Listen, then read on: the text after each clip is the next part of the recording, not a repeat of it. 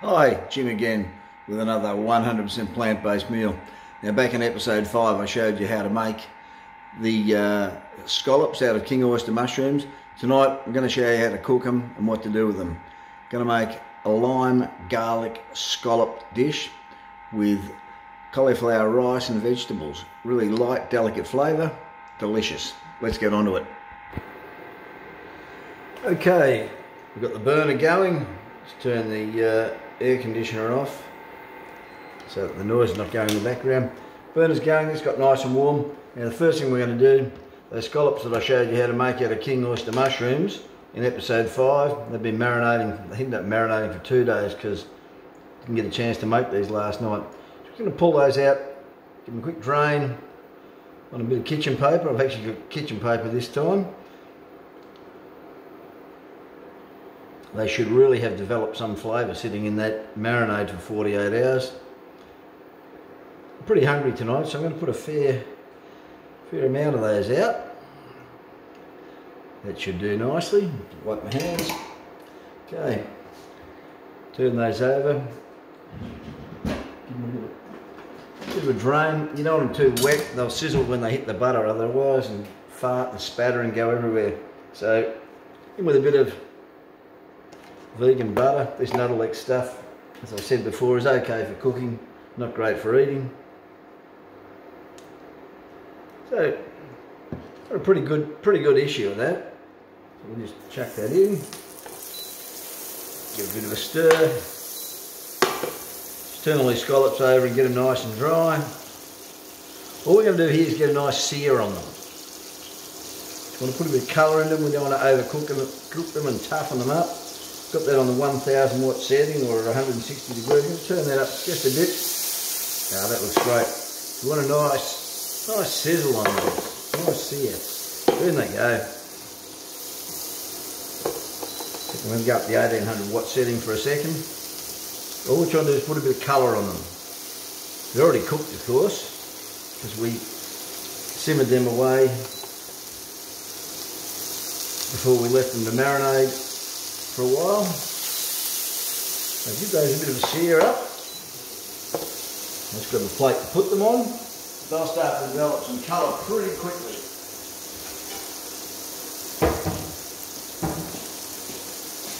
With that bit of kitchen paper. Do with a little bit more of that butter in there. They've absorbed a bit of that.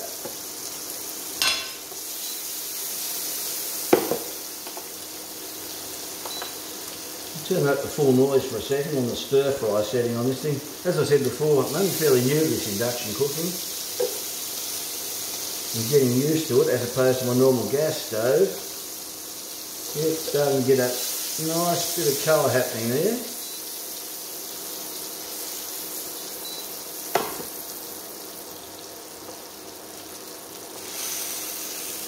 All we're trying to do is put a bit of just that slight sear on them. Then we'll take them out, we'll rest them whilst we get the sauce happening and get a bit of veg to go with it on the side. It's not quite enough. Yep. See how it's developed a little bit of colour? Just what we're looking for. Not too much. If I use my fingers, it's quicker. No, I won't. It's too bloody hot in there. Yep, see that one? That one. That nice bit of brown developing. That's about all we're looking for. Not too much more than that. That little bugger doesn't want to turn over. I really should switch to some metal tongs. These plastic things just do not grip stuff like this. Can't find any. So we'll persevere with these.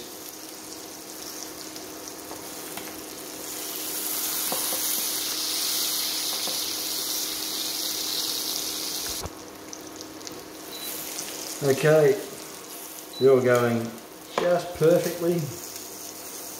Look at the colour on that. That's about what you want to get. You want to get that nice crispy edge. without overdoing them. Turn that one over there. You get a bit of variation, but that's okay. Life isn't meant to be perfect.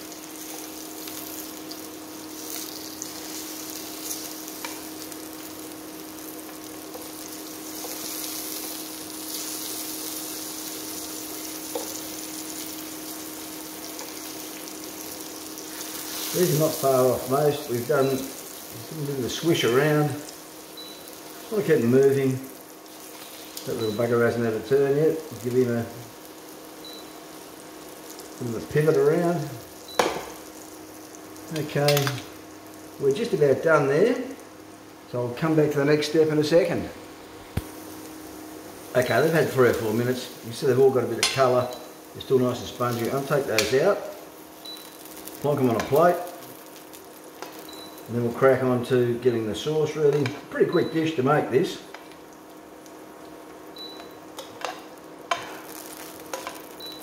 A little bit of butter in there. Beauty of the vegan butter as opposed to dairy butter is it doesn't burn. You can get it fairly hot. You can see there's no discoloration. Now, it doesn't have exactly the same flavour as dairy butter, but and for cooking purposes, it's pretty damn good. I'm going to taste one of these to see how it's like on its own. Geez, that tastes very, very much like a scallop. Turn the burner down a little bit. And go in with about, you don't want this to be overpowering. Scallop's got a fairly delicate flavour, so I'm suggesting about that much garlic. Good sort of, I'd call it a big heat teaspoon. You want that to fry off a bit. So on the spatula. At this point, that could probably do a little bit more butter. It's a fairly buttery dish. Just let that garlic gently cook off. We don't want to brown it too much. We give it a colour, a little bit of colour in it, and bring the flavour out. Okay, that garlic's had about 2 minutes. You can see it's just got a tiny bit of colour. That's all we want. Give it a splash of wine. Just always keep a bit of cheap cask wine in the fridge. I'd say probably 2 or 3 tablespoons. Anyone tells you that the only wine to cook with is wine that you drink, that's just a load of old toffee. I've been in the chef game for years, and I've never seen anyone in the kitchen use really good quality wine in cooking. By the time you add all the other sort of stuff to it, it's just nonsense. Now, I was going to do this with lemon, but I didn't have any lemon juice in the fridge. So it's just a bit of this sort of thing, stuff you get from the supermarket. As I always say, cooking doesn't have to be difficult. Good couple of squirts, lime juice. The lime's probably got more flavour than lemon anyway. And we're just going to let that simmer away for a while. Put the scallops aside. I'm going to plonk them back in just at the very end. Now to go with it, I'm going with something that's really, really simple. You don't want too much, anything with any great flavour. There's a like this. Some people would have rice with this, some people would have pasta perhaps. I'm a really big fan of cauliflower rice. And this stuff from the supermarket, the frozen stuff, it really is the business. Into a microwave dish, and it's this easy to make good food. You know, about that much, that's about going to feed me. To that, just some veggies to make it taste good. This doesn't need to be flavoured up. The veggies are not the star of the show, they're just an accompaniment. And we just quickly whip up a bit of capsicum. That's probably about enough. Just put a bit of flavour in there. Just quickly dice that up. Doesn't have to be too special. Bit of that. Bit of carrot. Carrot's always great. Carrot goes well with everything. Nice light flavour. We'll just quickly... Oh, those scallops are flopping around a bit. Now, sauce there, our lime garlic butter sauce is going nicely. Carrots will just, got these fairly fine, they just go in and add a little bit to the cauliflower rice. Cauliflower rice is so much better than regular rice because it adds nutrition, flavour. I mean, plain old rice is pretty boring. You know, that frozen stuff from the supermarket, it's not the cheapest thing in the world, but it's so convenient. And as I say, cooking doesn't have to be difficult. Try and keep it simple. And get some great flavours by doing things in a pretty quick fashion. Alright, that'll do for the veg. And just chuck that in with the cauliflower rice, scoop it over the edge here. It's probably gone off screen, but that doesn't much matter, you get the picture. That. And chuck in a few beans. One frozen veggie that's really great, frozen beans, they're terrific. Just a few of those in there. A little bit of Harold Holt, the old salt, you can't go wrong. Veggies need a bit of salt, just a quick sprinkle. Dash of water, you can't see that when it's, you know, probably a teaspoon of water. I'll go and pop that in the microwave and we'll come back and finish these scallops off. Okay, well the cauliflower rice is going in the microwave, that sauce is simmered away for a bit. Look at the colour of it. It's gone really golden. You see the bits of garlic in there, they're nice and delicious. I'm going to plonk the scallops in there just to warm them back up, only for a minute or two. Crank the burner up a bit. I'm going to pop a lid on that to hold the steam in and the flavour.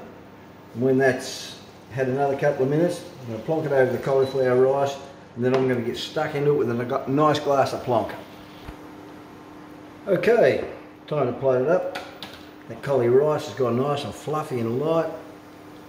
The veggies add a real freshness to it. As I said, much better than rice, I reckon. Got so much flavour. Bugger all carbs. If carbs are your issue, and I'm not big on the carb thing, but there's so much more nutrition and flavour in cauli rice than there is in, you know, rice. Do that. Now, take the lid off the burner. Now have a look at those. Beautiful browned up edges. We'll chuck those on the rice. Tip that lovely sauce over the top. Don't be too fancy here. I'm not pretending to be bloody Gordon Ramsay or Jamie Oliver or anything like that. I'm just Jim. Good old average bloke who likes decent food. Okay, plonk those on. They look terrific. They're lovely and tender and juicy. Now, grab the spatula. Oop, here we go. That sauce, you don't want to waste a drop of that stuff. Gone golden and delicious. That'll go over the scallops, you know, the king oyster mushroom scallops. Turn that burner off, it's driving me mad.